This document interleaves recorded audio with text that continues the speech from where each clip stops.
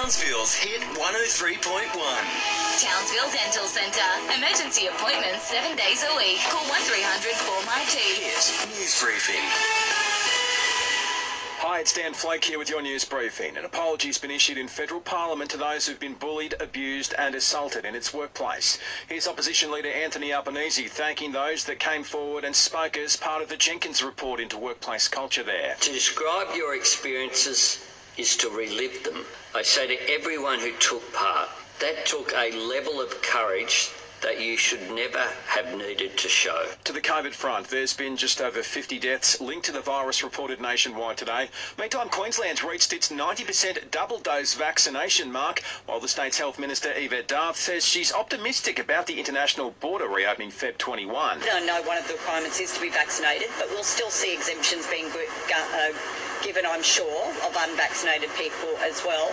But there are also people who arrive and will test positive almost immediately, and they will need to quarantine. So that's the benefit of WellCare. While New South Wales Premier Dom Perrottet is keen to talk about lifting the cruise ship ban, which has been in place since back in 2020 at this week's National Cabinet meeting. We can assist getting the cruising industry back in this state.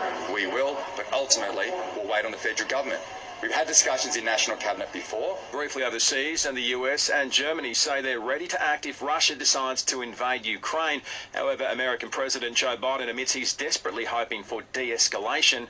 And a pub in the UK, which claims to have been running for 1,000 years, is closing, blaming the pandemic for its financial woes. Introducing the Staria Load, Hyundai's new commercial van that fits in everything. And now it even comes loaded with a $1,000 bonus for ABN holders. Test drive today. Hi there, Jessica Heatley with your local news headlines.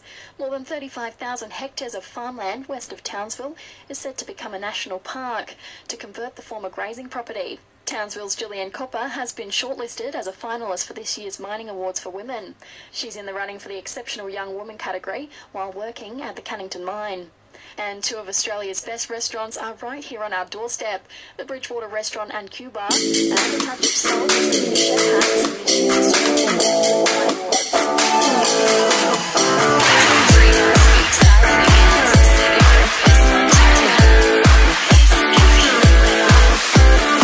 Mostly sunny and 31 in Townsville for the rest of today, down to 23 degrees tonight.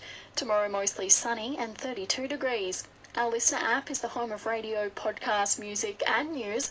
Join up to listen live or on demand now.